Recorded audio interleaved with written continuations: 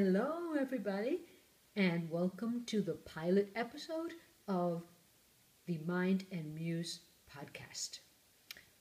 I am Caroline, and I will be your host, and I am coming to you from the western side of the island of Puerto Rico, a small town called Aguada. And here I live with my husband, my dog Snoopy, and until recently, I lived with my daughter, my youngest daughter, Clarissa Beth. She has recently moved out, and she is also the host of the Crochet Cakes podcast. So until recently, we also shared this screen, literally this screen. And I thought about it for a while and decided that I would continue on here to share my projects with you, those that I started before Clarissa left, those that I have started after she has left, and to see if we can continue to share this small part of my crafty universe. So, welcome. This will be a crafting podcast as I have it planned. I do several crafts, I practice several crafts. So amongst them, we'll see some crocheting projects every once in a while, sewing or felting or knitting.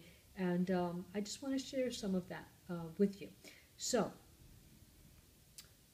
if you remember from the Crochet Cakes podcast, I have several projects that I was working on when Clarissa left. If you are joining me without ever having seen the Crochet Cakes podcast, well, you could go over and visit on the YouTube and catch up to date. But if not, I am going to try and do this as if it is the first time we have been meeting. So, for finished objects for this week, the first thing I want to talk about is the choker that I am wearing. I completed this choker, I think probably a couple of days after my daughter moved out. About a week later or so, I became ill. The flu is going around, everybody's getting sick. And so I just got up one morning and felt that I wanted to crochet jewelry. If I have said times before that the first craft that I began practicing seriously, that I even sold the things that I was making and all of that, it was a jewelry business, small jewelry business that never took off, because I also am a professor at a local university, a math professor. So I didn't always have a lot of time to work, and I was a little bit afraid of leaving my full-time job and dedicating 100% to a small business that might just be a fad, and I didn't know if it was going to be successful. So yes, the fear of the unknown did not allow me to grow anymore in that area. And so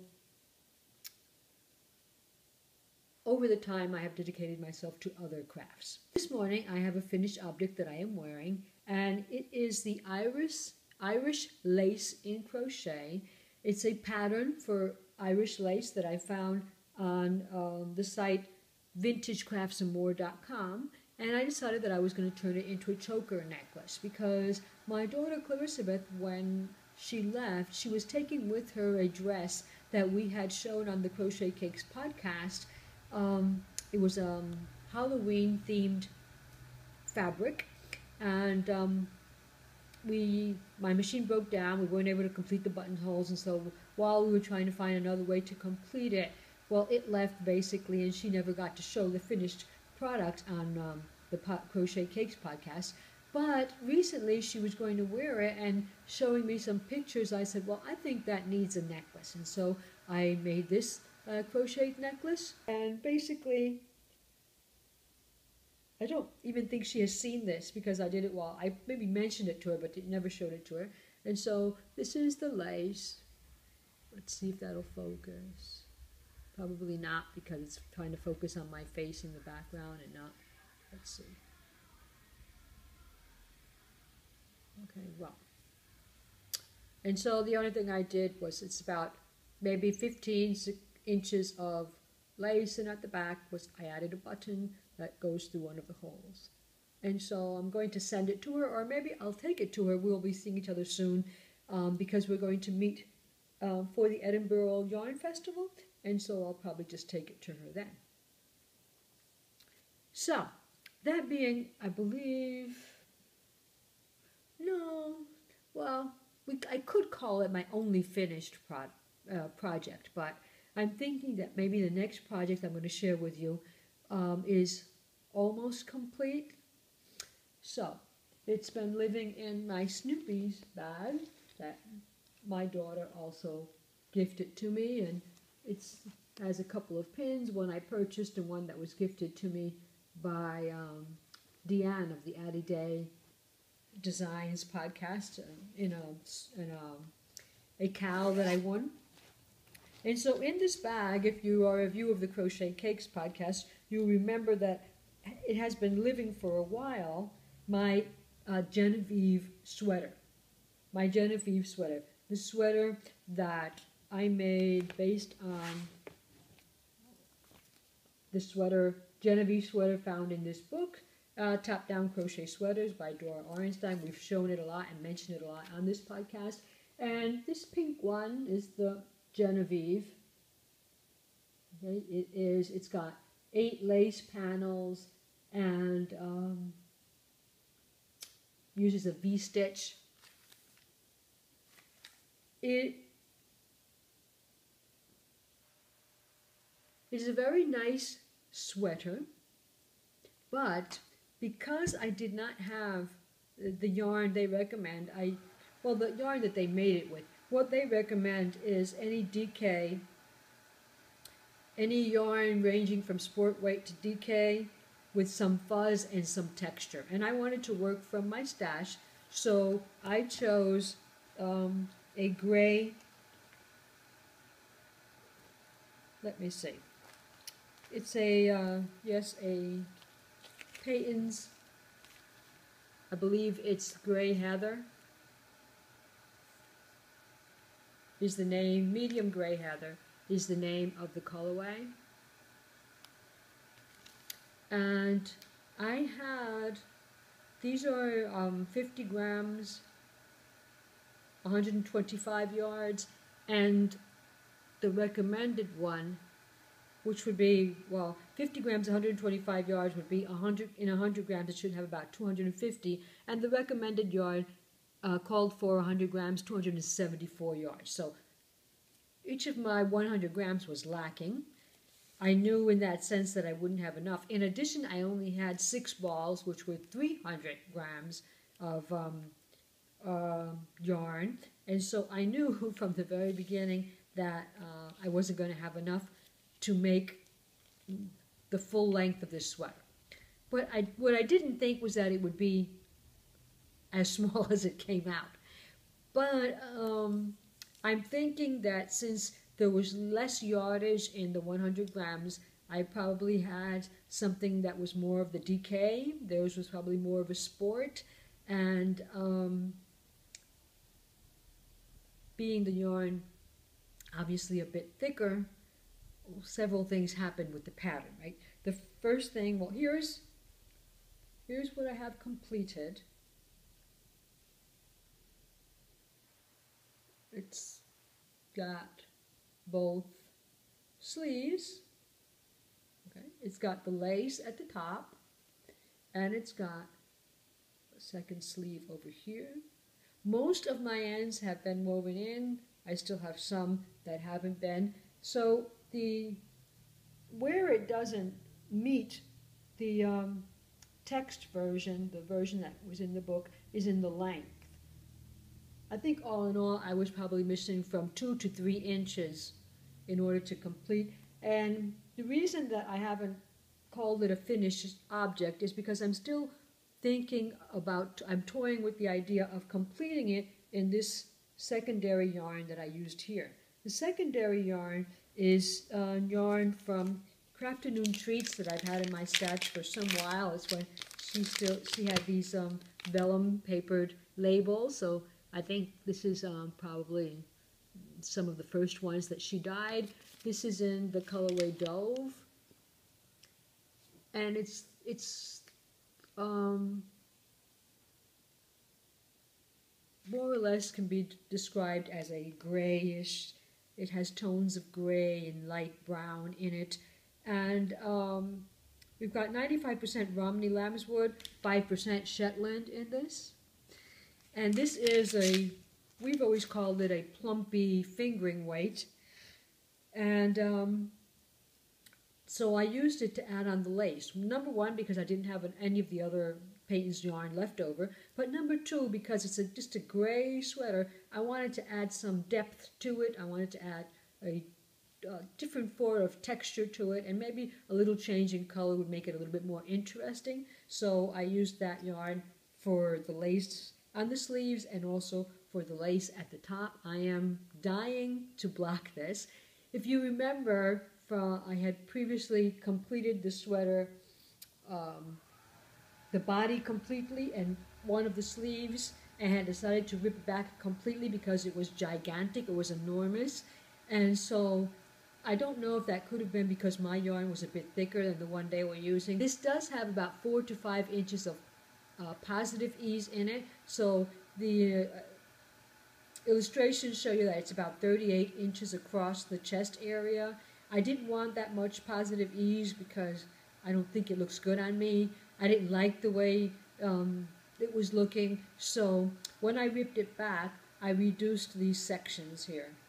I reduced these panels, I reduced the amount of repeats that they had in them, and so I basically think I reduced this maybe by 20 stitches all around, and I like the fit now. I think that when it's blocked, all of this bulkiness here, the bulging, will be gone because it happened the first time, and I think I can stretch out some of the lace so you can see this really lacy area here. And on the neck, I really like the laciness on the neck. I really thought that added something to this. And so the only thing that I am deciding is whether or not I will continue to add like a bottom section here, following the same stitches but a bottom section in this gray color. I don't know if that would be too much of a change, if that would be too much, because I like the way it looks now. The other thing I could do is just to block it and wear it like that to Edinburgh, because I wanted to take this to Edinburgh. This was going to be one of my Edinburgh sweaters. And then once I'm there, try to find some of this yarn in one of the local stores there and to see if I can complete it after the fact and make it its true length. Because it can be used like this, cropped. It does not look bad, but I think I would prefer the longer size. Okay, so I don't know what I'm going to call it yet. It is, the original name is the Genevieve sweater, but I really want to get it soaked up, blocked, and be able to try it on and see what the final version is going to look like, and how much I added to the length through the blocking without torturing the wool, of course. But I do want to see if I can enhance a little bit the lace, and so make it pop out. So that was one project that I started and restarted a couple of times. I think I finally got it right, but we won't know until it's blocked and it's warm. And so maybe on a second opportunity, I'll be able to share that with you. Another project that I began with Clarissa Beth while she was here, is one of the last projects that we were actually doing together, was a pair of knitted socks. A pair of knitted socks using what is called the Sockmergency Kit by Kayleen of Little Bean Loves dyed yarn. And at the moment that Clarissa Beth left, well, we had our last podcast, at least, we had each done one sock. We had each completed one, in my case, one very wonky sock.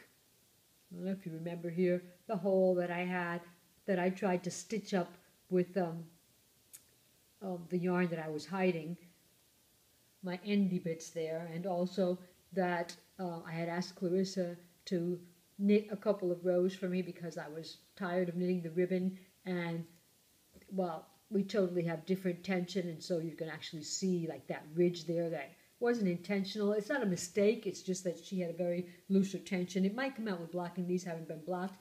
But they haven't been blocked because they're very baggy. And since they're very baggy, I just didn't want to add more bagginess to them. But, oh, I don't know.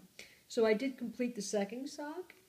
And if you follow me on Instagram, you remember that I was practically crying about the fact that Clarissa wasn't here anymore and that I had to kitchen her this by myself. But there are a lot of helps on the internet, a lot of videos, and so I think I was able to do that successfully. I don't know. It doesn't look that bad to me. Of course, to me, what would look bad? I was just dying to get it done. Oh, I don't know why dying. I don't know why I say it that way, dying to get it done. But I like to get things off the hooks or off the needles. But in this case, I suffered a bit. Knitting did not come natural to me. Knitting with the 9-inch circulars did not come natural. Knitting with the magic loop. This cuff over here, I used the 9-inch circular. It was the first cuff we did, Clarissa and I did together. This second one I did with the magic circle. No, circular needles, whatever they're called. And my tension was a lot tighter. I was definitely trying not to get holes and not to get ladders. And I put so much attention into that I almost wasn't able to get them on. But they're almost complete. The ends have not been hidden in. This is the Luna colorway by Little Bean Loves, and with the emergency sock kit, she gives you this long tube of knit, and she sends you a mini skein so that you can complete the toes, heels, and cuff. And in the case of this Luna, she sent me 2 different colors, and so I decided to combine them. So they are wearable. I can wear them. I would complain only about that they're baggy here. Maybe 60-inch socks is not what I should go for when I knit socks, if I ever knit them. But I can use them. I can use them, and so they're nice and soft. And we'll see how they stand up to my crochet socks in terms of durability. So that is a finished object. I said that I only had one, but now that I think about it, this is a finished object, and the Genovese sweater is haven't decided yet if it's a finished object or not, but it's close to it. The third project that I was working on was living in this bag that Clarissa made me before she left. This was our exchange gift for Valentine's Day. And in this bag was living a sock that I was designing. Should I say was? I guess I can say was because the design I feel is basically complete. I would need to redo it in another yarn and make sure that in my notes, I don't know, maybe you want to see my notes, but make sure that in my notes that I don't know who in the world is ever going to be able to understand them. They're all on different papers. They're all on different sections. They're bunches of scribbles. But well, hopefully I'll be able to put those notes together and get a pattern out there. Because the purpose of the socks, these are called my always socks. I have a half-finished object. One of them has been completed. These, my always socks, I did use elements from different designers and put them together to form this. This is not, the stitch pattern is not original to myself. The construction in terms of putting them together, a lot of my ideas I got from the crochetkittenblogspot.com. She has an entry, it's a couple years gone already, maybe from 2015, 2014, in which she designs a crochet sock for a child, for an infant, giving you measurements that should be taken on the foot, and says, though she doesn't do that in that blog post, and I didn't see a blog post later on where she repeated the process for an adult size. She says, though, in the blog entry that you can repeat the process. The measurements are the same. The relationship between your measurements and the stitches that you have on your sock need to be the same. And so more or less she was given a recipe of how to create a crocheted sock. So I tried to follow as much of her recommendations as I could, at the same time adjusting the pattern to my foot size, and I was pretty happy with it in the end. So I've got a toe, nothing spectacular, just a toe that starts out here with maybe a row of 9 or 10 chains, and then we chain into the back loops of those chains and begin going around and around, creating like an oval, a wedge, creating more or less a wedged toe. I brought my toe down 2 inches for this sock, and I am thinking that maybe in the future for this type of toe I don't want it to be that long. Then I worked on the leg, and in the leg design I wanted to use the moss stitch because I know that that is a stretchy stitch, and I was undecided of whether to use the moss stitch also at the foot or to make my foot, the base of my foot, as I usually make it, which is with linked half double crochets. Now, because I was using the moss stitch, if you know, most moss stitches, you can do them in different ways, but it's a combination of a smaller stitch and a bigger stitch. So I was doing a slip stitch and then a half double crochet. I've seen people do it with a single crochet and then a double crochet. And so I wanted the size of the front to meet the size of my bottom. So I found that I couldn't do consecutive rows of linked half double crochets because the back was growing too quickly in comparison to the front. So I went with 1 row of linked half double crochets, 1 row of single crochets, and that it wasn't perfect, but it kept it more of a match. And so when I got to my heel, I brought up my leg a little bit in the original pattern of the sock, and then I continued for the leg to make this cupcake pattern. Maybe you can see the little cupcakes there. It would be much better if this were not variegated so that you could observe the cupcakes a lot better. But I basically did 3 rows of cupcake stitches, and then I finished it off with a knitted cuff. And all of this has its reason because it was a sock dedicated to commemorate, if you want, or just remember the day that Clarissa Beth left and moved out. So the colorway is Something Wicked This Way Comes from Kay of the Bakery Bears. And it's a Harry Potter themed yarn, and Clarissa Beth is a Harry Potter fan of all her life. The cupcake, obviously, because she is crochet cupcakes on Instagram and on Ravelry, and all of her crochet designing has been with that name. And the knitted cuff instead of the crochet cuff because Clarissa Beth knitted me my first pair of socks, and I will forever, well, Clarissa Beth has knitted for me all of the knitted socks that I have, and I forever love them and will always remember her by the knitted socks she has made me. So I wanted to end in a knitted cuff. And it was a design that, yes, I was creating it to commemorate her parting, but also because we were thinking when we were still together on the podcast of doing a sock-along, participating in a sock-along, a sock-making Cal that Faye of the Crochet Circle podcast mentioned that she would be hosting more or less after summer, maybe August, September. And I had spoken to Clarissa about, why don't we design a sock representative of our podcast and ask people if they want to join us in making that sock, and we can include small videos of the different sections of the sock and how to make it. So it was a plan at that time, and so I continued to work on that plan. I have the second sock, This project was in this bag gifted to me by Clarissa, and so I still am working on this, completing the second sock, but it's almost complete. I am just having to knit the cuff, knit the cuff.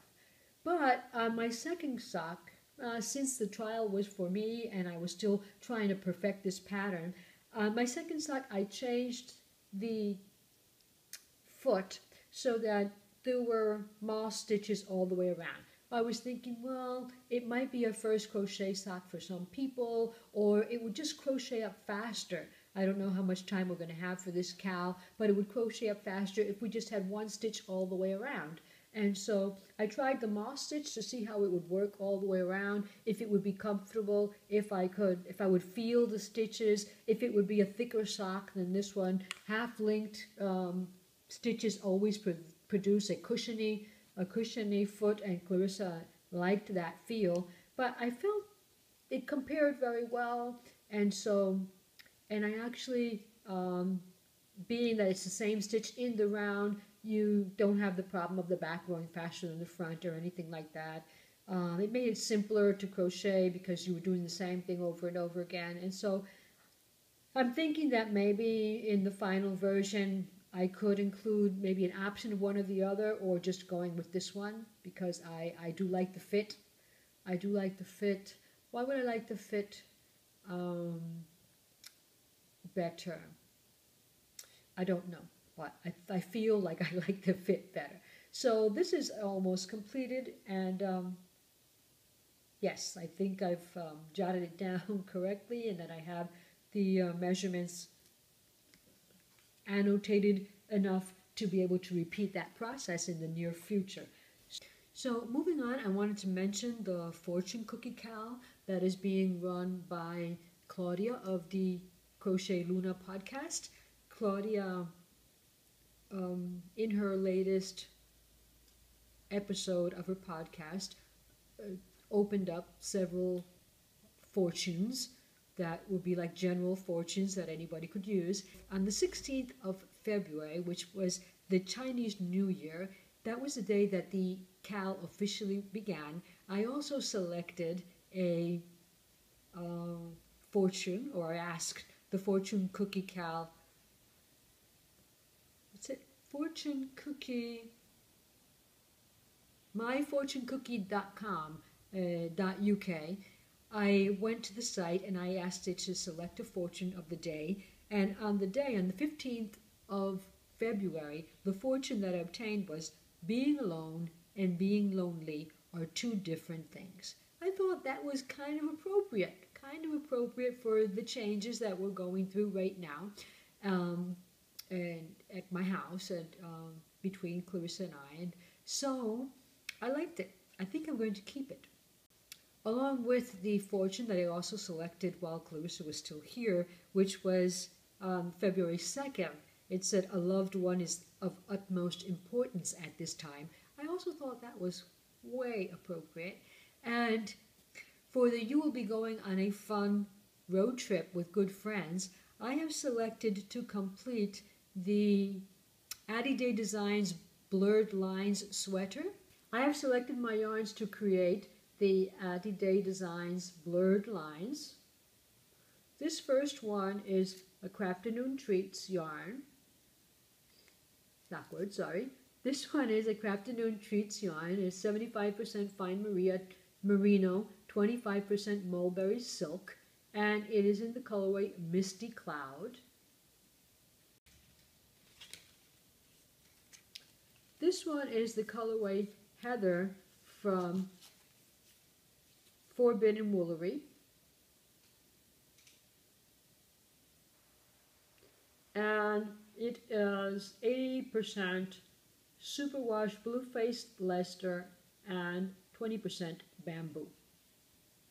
So I spoke to one of the testers while we chatted or interchanged comments online, and I thought she and I were more or less the same size, and she told me that she had made the sweater in an extra small. So I'm going for the extra small, and I'm hoping that these, I have 400 grams, and I'm hoping that they will let me do the work, the complete sweater with long sleeves and everything.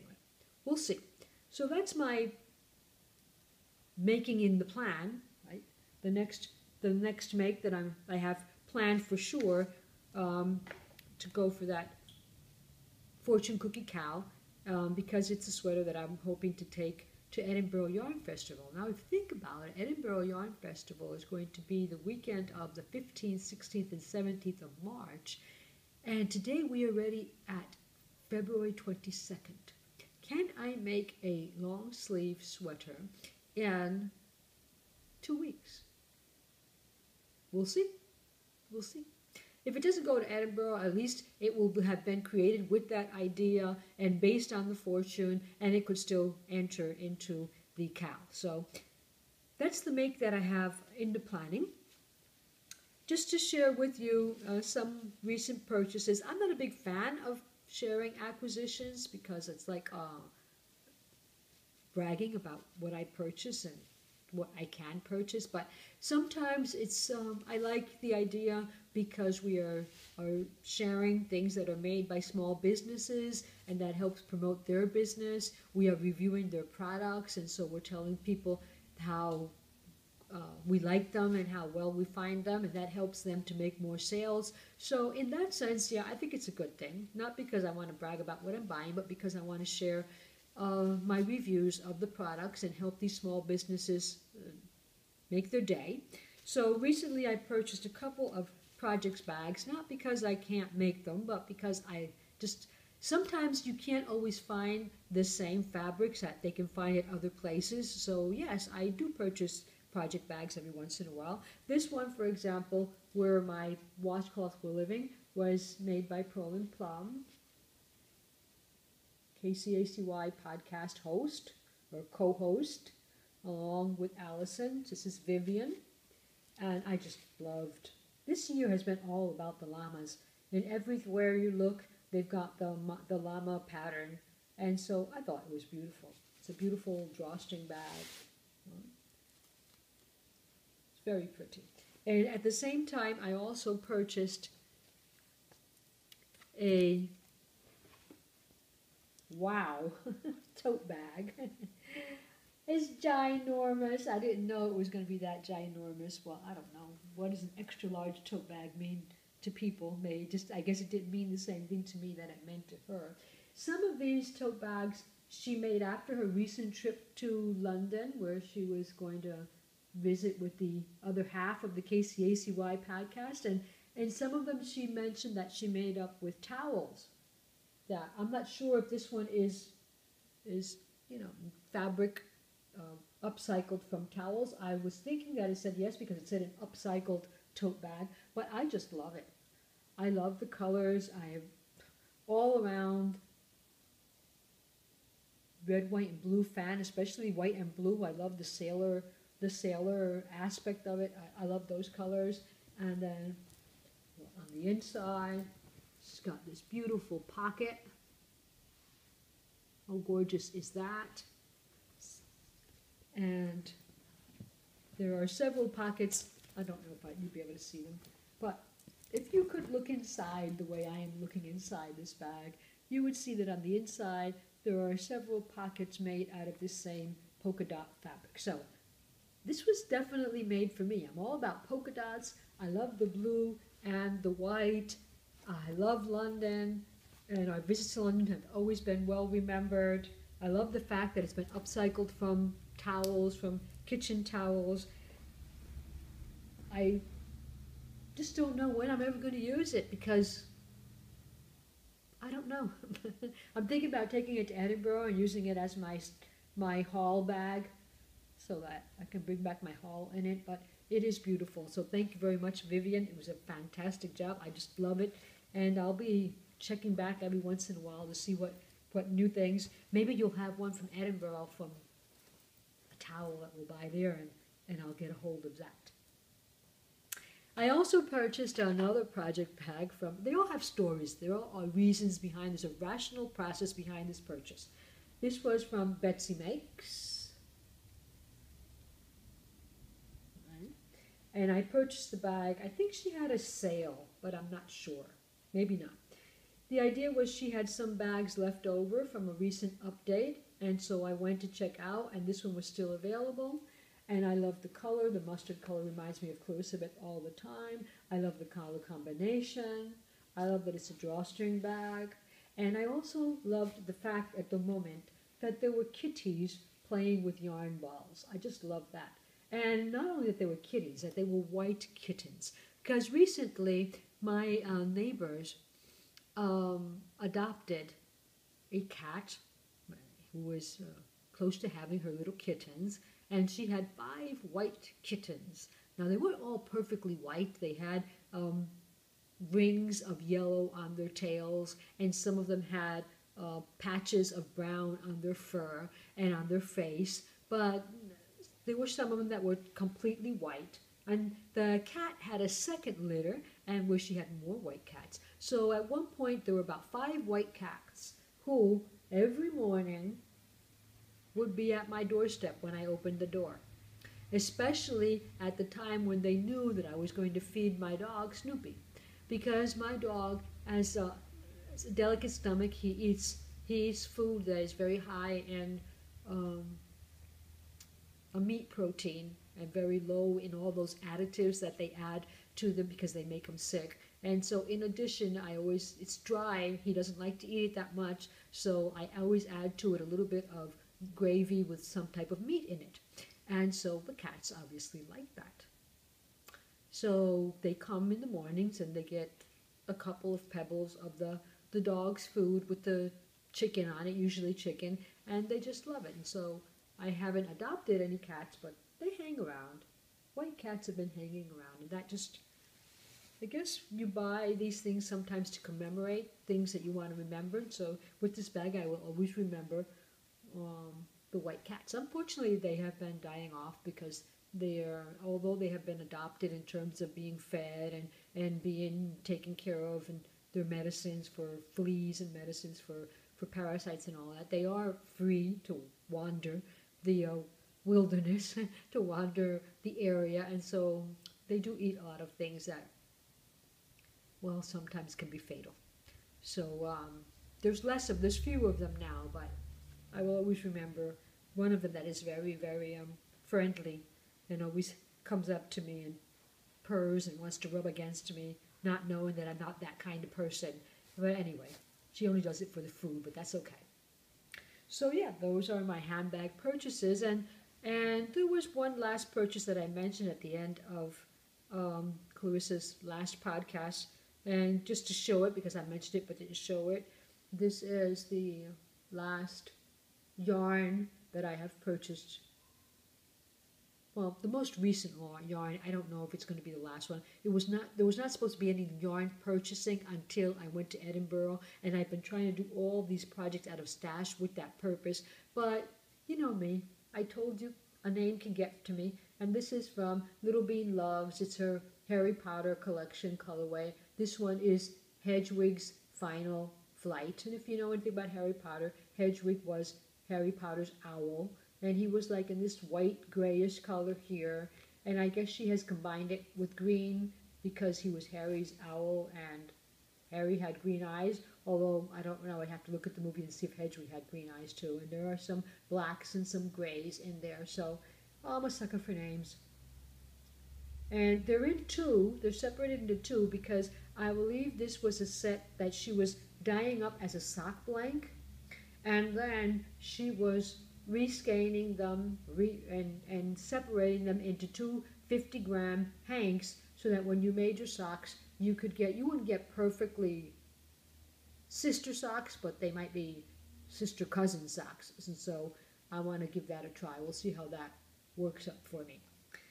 Well, and that's it for today.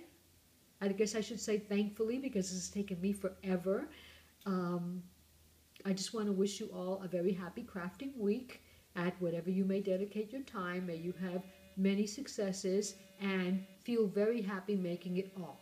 So until we see each other again, thank you for joining. You can hit the like button if you've liked it. You can hit the subscribe because hopefully there will be other videos coming up soon. And check back later. Hit the little bell so you can get notifications. And We'll see each other soon. In the meantime, happy crafting!